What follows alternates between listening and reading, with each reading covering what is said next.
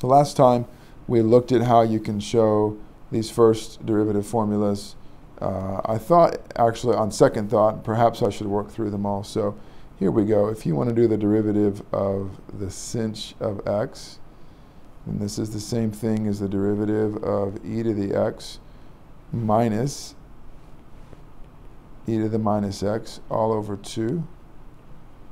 And this is the same thing as 1/2. The derivative of e to the x is just itself minus the derivative of e to the minus x is minus e to the minus x.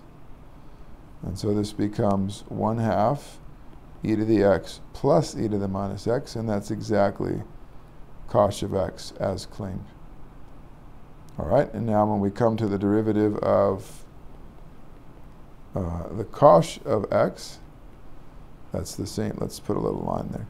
That's the same thing as the derivative of e to the x plus e to the minus x all over 2.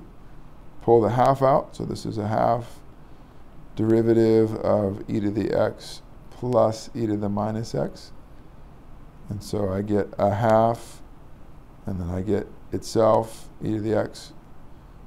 The derivative of e to the x is itself, and then I take the derivative here, and I get that thing times a minus 1 from the chain rule, which is, if you realize what this is just e to the x minus e to the minus x over 2, which is exactly the sinh of x. So we got that one. And then I'll do the derivative of tan of x.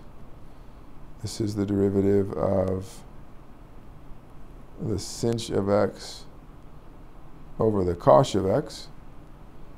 Quotient rule says take the derivative of the top. Derivative of sinh is cosh times the bottom is a cosh squared minus the top sinh times the derivative of the bottom, another sinh, so sinh squared x all over cosh squared. But then you realize cosh squared minus sinh squared is 1 over cosh squared, I forgot my x, cosh squared of x. And this is exactly sech squared of x. So there's the first three. I think I said I would do them all. I'll just do those three. So in the next video, should be the last one, I do want to work through what are these mysterious functions, right? I can define them. I can define sinh the way that we did, and it works. But why are they so like the trig functions and yet different? And what do they look like? So stay tuned. We'll answer that in the next video.